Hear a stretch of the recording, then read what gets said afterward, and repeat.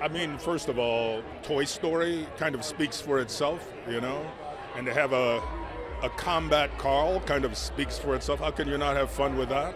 And to have multiple combat Carls, how can you not have fun with that? But it's really wonderful stuff, you know, wonderful project. Pixar does probably as well as anyone, if not better than anyone, animation. And the host of characters that are in this, and the actors who, you know, portray these characters through their vocal abilities, prowess, many of them recognizable voices. It's nice to be a part of it, you know? Nice to be able to entertain people with something that has a certain amount of innocence to it. I love that.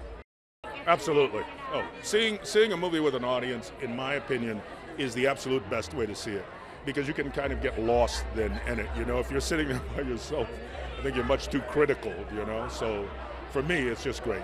Just absolutely great.